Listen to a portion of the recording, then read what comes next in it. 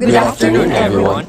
Today, we will present to you Our report about social self. It includes these topics: social psychology, person perception, social norms, and together as a group, which consists of social loafing, conformity, and social roles.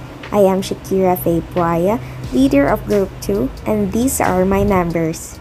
I am Jam Cristel Buco. I am Juliana Marie Biscay. I am Ranzan Canillas. I am Carlson Hirao Caro. I am Lawrence Jinchua. I am Kirk Michael Cordero. I am Kizilars Kalubang. And we are the reporters for today. Social self, social psychology, person perception, and social norms. Today, I and Renz will discuss to you about social psychology and its origin. What is social psychology? Social psychology are not only interested in social issues like peace or conflict, they also seek to understand social behaviors in general. To understand how people think, feel, act in a certain social situations, social psychology are the people who study it is present in order to understand reality. Social psychology is defined by countless experts in the field in different ways. First, branch of psychology that studies individuals as they interact with others. Second, broad field whose goal is to understand and explain how thoughts, feelings, and behaviors influenced by the presence of or interaction with others. Lastly, study of the effects of social factors on individuals' behavior, attitudes, perception, and motives. With a given definition, the common denominator among this is that social psychology is a scientific study of the feeling, thoughts, and behaviors of individuals in social situations. There are two themes that we should remember whether we are talking about studying individuals in social situation. First is people are influenced by the social environment. Second is individuals actively construe or interpret social situation, like people behave differently because people think differently. How is this related in finding yourself? Social psychology can be used in different areas of our lives, such as our way of thinking, relationship like personal and professional, physical and mental health, and etc. At the center of all this, it's human social cognitive system interacting with everyday situation. Social psychology is the scientific study of how we feel about we behave toward the people around us, and how our feelings, thoughts, and behaviors are influenced by those people.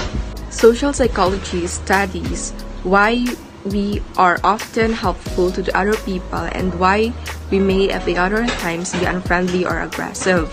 Social psychology study both the benefits of having good relationship with the other people and the cost of being lonely. For example, you are likely to behave much differently when you are around a group of close friends than you would around a group of colleagues or supervisors from work. Social psychology study that the factor leads people to purchase one product rather than the another, how men and women behave differently in the social settings, how juries work together to make important group decisions, and what makes some people more likely to recycle and engage in other environmentally friendly behavior than the others. And social psychologists also study more unusual events, such how people might choose to risk their life to save that of a complete stranger. And we have the origin of social psychology, the frame of social psychology, and the concepts. In North America, the cognitive dissonance of Leon Festinger in 1957, a person may experience psychological discomfort or when there are inconsistencies between one's cognitions, beliefs, attitude from one's behavior. European concepts. Social representation of Moscovici in 1961. The social shares ideas about the world around us in order for the people to understand and interact with each other. They need the common or socially shared meaning about objects and ideas. Social identity theory, Tadgefil and Tomar in 1979. The groups are important source of the pride and give us the sense of belongings. Try to explain the existence of the group biases, discrimination, and the discrimination. And in the Philippines, the Psikolohiyong Filipino, Virgilio Enriquez, the father of the Filipino psychology, a protest against colonization or the Philippine colonial education. Person perception. A person perception is an element of social psychology concerning how we process information about people. The term is somewhat misleading because person perception does not deal with perception per se. Rather, it concerns social processing issues like what information we extract when we see other people, how we interpret what we see, and how this interpretation influence our subsequent behavior. What we see and how this interpretation influences our subsequent behavior. Research in person perception has focused on the social and cognitive biases that influence our interpretation of others, particularly of people we do not know. For example, models of perception can offer accounts of what we remember about the person who serves us coffee, our impression of the couple sitting behind us on the bus, and how we feel when someone in our social group performs a poorly on task. Research has highlighted the non-vertical nature of person perception, revealing a number of biases that are relied upon in order to cope with enormous complexity of social information processing. These biases included attribution errors, context effects, and the most widely studied element of person perception is social categorization. Social categories or stereotypes can have significant influence on a person's perception, providing a framework through which the processing of stereotypes consistent information is facilitated. Dual process models predict the situation in which social cognition is dominated by categorization. Rather than individualization, social categories also influence our source of identity. The tendency to identify with particular in groups and denigrate out group, the tendency to identify with and the related self-categorization theory. More recent work has focused on identifying the neural correlates of social processing highlights roles for prefrontal and limbic parts of the brain. And then even people under normal circumstance who are good at perceiving others can struggle when the environment is not ideal. Some people and behavior are just harder to read than others. Estimates suggest that we judge emotions from facial expressions. For example, a smile means happiness and a frown means sadness. However, we are much less accurate when inferring emotion intention from voice alone. Decades of research has shown that perceiving others more accurately is directly related to satisfying and productive interactions in the sales and service professions. Those who are better at perceiving the intentions of prospects or the customers within the business has more wins in business, like receiving large salary raises and have higher customer satisfaction rating. When it comes to noticing and interpreting another person's behaviors, individuals vary at this scale. In the overall population, person perception falls on a bell curve, meaning a few people are really good at it, but most of us fall in the middle of the curve. We are actually pretty poor when it comes to assessing our own ability to perceive others. We overestimate our ability to successfully read other people and assume the things we are inferring about others are correct. In one study, 75% of surgeons surveyed reported that they had communicated well with their patients. However, when they asked the patients, only 21% reported satisfactory communication. One of the reasons we have such little meta-awareness of our own ability to effectively perceive others is that we receive very little feedback about the inferences we make. We often get it wrong and don't know it, causing the quality of our communication to suffer. Obviously, person perception is a very subjective process that can be affected by a number of variables.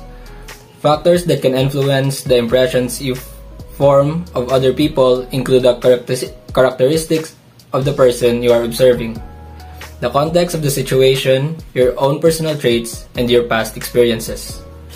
People often form impressions of others very quickly. With only minimal information, we frequently base our impressions on the roles and social norms we expect from people. For example, you might form an impression of a city bus driver based on how you would anticipate a person in that role to behave, considering individual personality characteristics only after you have formed this initial impression. Physical cues can also play an important role. If you see a woman dressed in a professional-looking suit, you might immediately assume that she works in a formal setting, perhaps a law firm or bank. The silence of the information we perceive is also important. Generally, we tend to focus on the most obvious points rather than noting background information. Social norms. Before we proceed to social norms, let us first define norms. Norms are patterns or traits characterized as typical or usual in a group. These are traits that are considered average or normal in a certain group. Example, in Filipino society, there are certain jobs or careers specifically dominated by men or women. But as time passes, these jobs or careers also evolve, and the people working or taking those paths also changes. Therefore, norms change over time to factors like financial, moral, social, and psychological aspects of society. Social norms, on the other hand, are spoken or unspoken rules for well-being in which particular situation which serve to guide or regulate the manner in which people conduct themselves. Why do we need social norms? Behaviors should be controlled and or regulated because of social consequences. Our behaviors should be our responsibility. We must make sure our behaviors do not hurt, offend, or disturb other people in order to maintain harmony and good relationships. Social norms are the unwritten rules of beliefs, attitude, and behaviors that are considered acceptable in a particular social group or culture.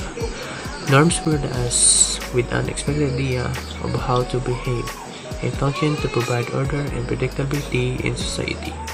For example, we expect students to arrive to a lesson on time and complete their work. The idea of norms provides a key to understanding social influence in general and conformity in a particular. Social norms are the accepted standard of behavior of social groups. These groups range from friendship and work groups to nation-state.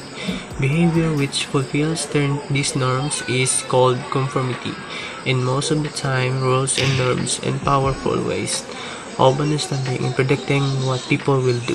There are norms defining appropriate behavior for every social group. For example, students, neighbors, and patients in a hospital are all aware of the norms governing behavior. And as the individual moves from one group to another, their behavior changes accordingly. Norms provide order in society. It is difficult to see how human society could operate without social norms. Human beings need norms to guide and direct their behavior, to provide order and predictability in social relationships, and to make sense of and understanding of each other's actions. These are some of the reasons why most people, most of the time, conform to social norms. Social self, together as a group. What is social loafing? Social loafing describes the tendency of the individuals to put forth less effort when they are part of a group. Because all members of the group are pooling their efforts to achieve a common goal, each member of the group contributes less than they would if they were individually responsible. When an individual is doing less when in a group, that is called social loafing. It was first discovered by Maximilian Ringelmann in 1913 when he noticed group pulling power in a tug-of-war game is less than the sum of an individual's strength. Average contribution decreased with more members in the team. This phenomenon suggests that members put less effort as a group size grows. For example, if you were working on your own, you would have broken down the assignment into steps and started work right away. Since you are a part of a group, however, the social loafing tendency makes it likely that you would put less effort into the project.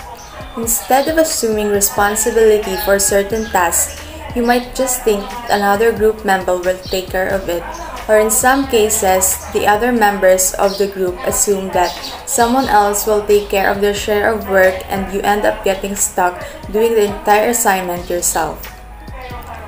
When one student does all the work and the others get the grade, those who don't work on the project are called social loafers.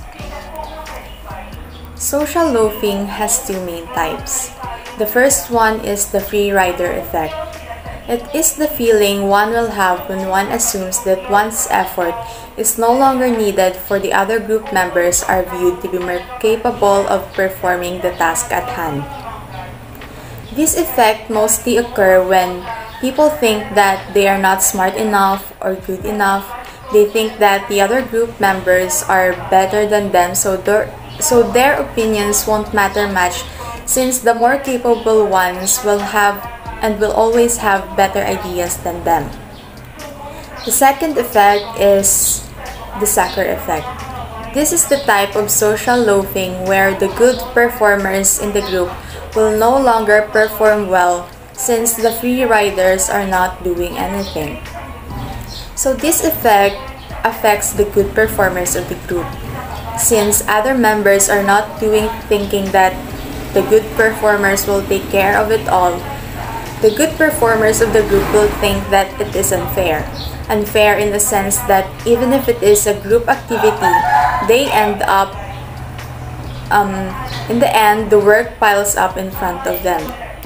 This could lead to the good performers losing the motivation to start doing the work, and the worst case is that they would end up doing nothing at all since no one is doing their parts. That is why it is called the sucker effect. So social loafing, it is like a virus. It is very contagious. It affects everyone once one member of the group starts social loafing. So social loafing does not occur naturally. So here are the factors why social loafing occur. The first one is lack of motivation. This can play an important role in determining whether social loafing takes place.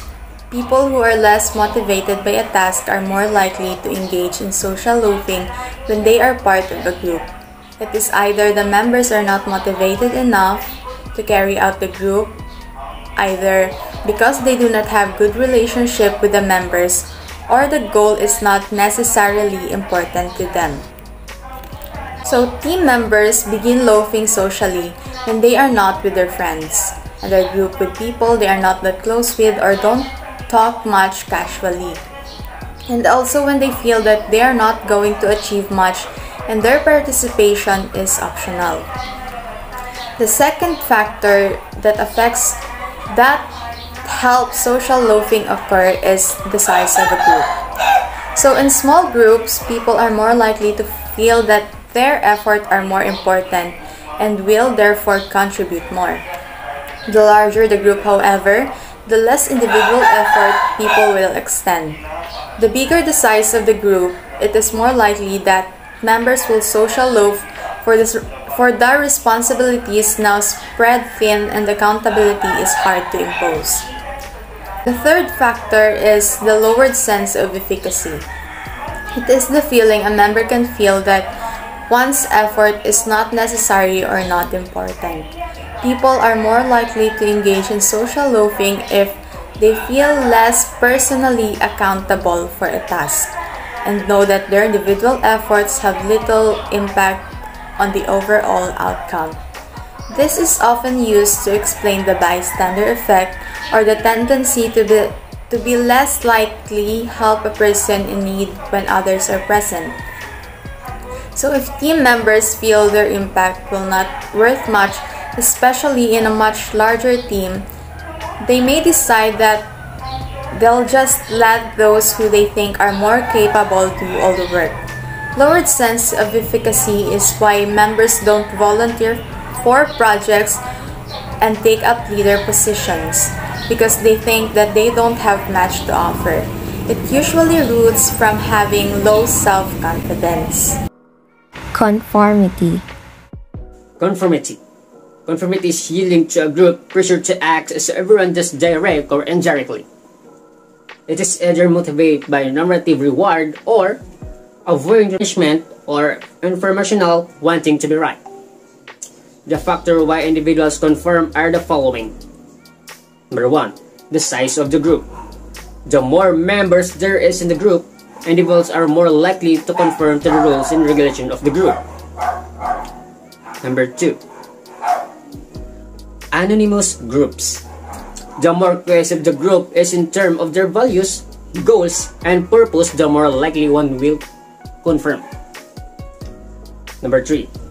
Culture. Individuals having cleavage culture, like ASEAN countries, are more likely to conform than those having individualist culture, also like Western countries. Aside from the factor, we also have types of conformity.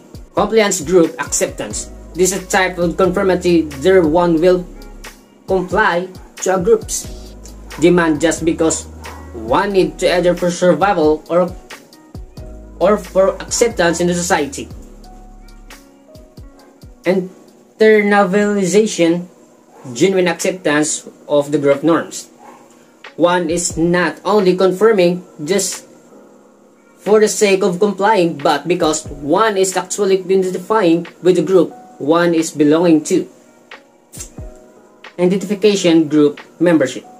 One is conforming to a group because you need to identify with the group norm, either for a career, like job or position in the society. So let's go to the social rules. Social roles. Social rules. Social rules refer to the expectation, responsibilities, and behaviors we adopt certain situations. The ideas for accepted or normal behavior are reinforced both by individuals and by society. It is as takes on many different rules on which shift amongst them throughout our lives, throughout each day. Also, social rules help specify the part position of person in society. This is also specify behavior expected to be exhibited by individual and practicing their rules. Individuals are either aware or not aware of these social rules to have. Social rules are important in order for us to have clear out that expectation on what to expect from people and from ourselves. Social rules facilitate people's ability to work together toward the common good. Social rules and a pattern behavior that is expected to the person giving sitting in a group. Each one of several social rules. You may be at the same student, a parent, aspiring teacher, a son, daughter, as a spouse, and a lifeguard. How did that social rule influence your behavior? Social rules are defined by cultural shared knowledge. That is, nearly everyone in a given culture knows that is expected for a person in a given rule. For example, what is the social rules for a student? If you look around the college classroom, you see students engaging in studios. Behavior like taking their notes, listening to the professor, reading to the books or textbook, and sitting quietly at their desks. Of course, you may see the student deviating from the expected studios because behavior such texting their phone through Facebook, their laptops, but in all cases, all the students that you observe are attending class a part of the social rules of students. That's all. Thank you.